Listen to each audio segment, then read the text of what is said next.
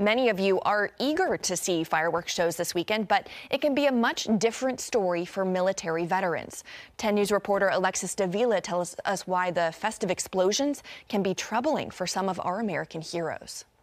For some families, it's a tradition to hear the loud booms of fireworks as they light up the sky on the 4th of July. But for some veterans, it can be triggering. We've actually had to call the cops a few times. It gets so bad in our neighborhood.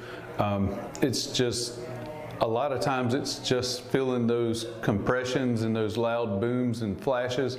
It'll trigger you, so you have to go hide basically.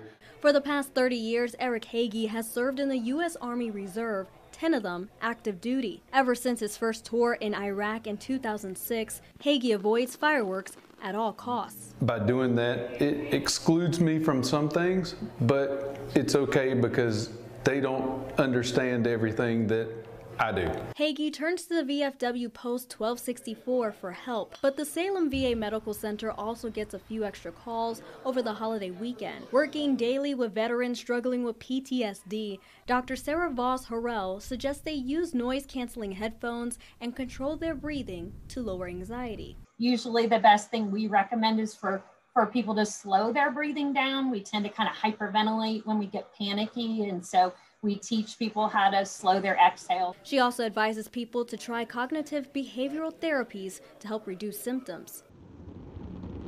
Before igniting fireworks, Hagee says be courteous and let neighbors know ahead of time. In Roanoke, Alexis Davila, 10 News, working for you.